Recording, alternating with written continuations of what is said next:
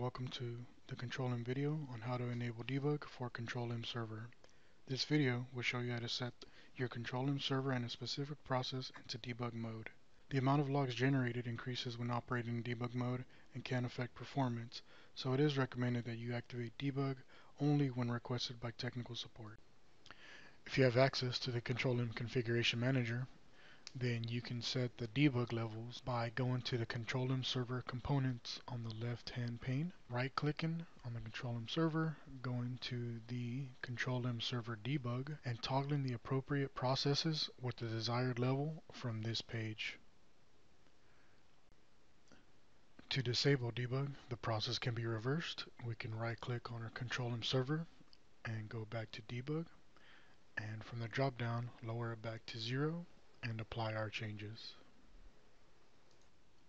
Toggling the debug levels can also be completed using the command line directly from the Control-M server. Here we have a Red Hat server where you can run the following command to check the current debug level: ECA PR flag with the parameters of action and list. Please note that this command works both on Windows and Linux command lines, and here we can see that our processes and diagnostic levels are all set to 0. In this example, we're going to place the supervisor process in debug level 4 and module level 0.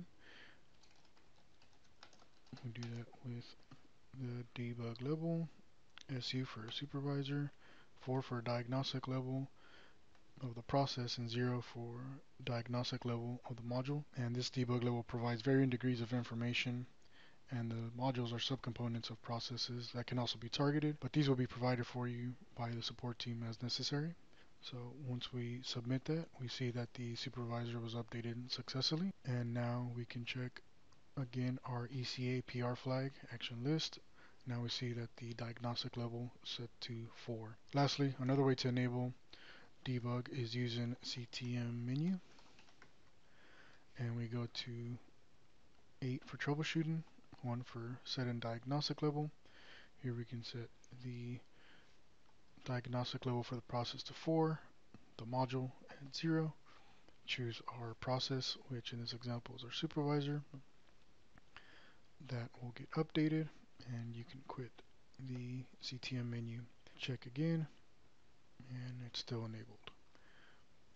Once the issue is replicated or the appropriate logs are captured in debug, please confirm that it can be disabled, and you can go ahead and disable it using debug level, process name, process level, module level, and check again, and we'll see that it's set back to 0. This concludes this video. Thank you.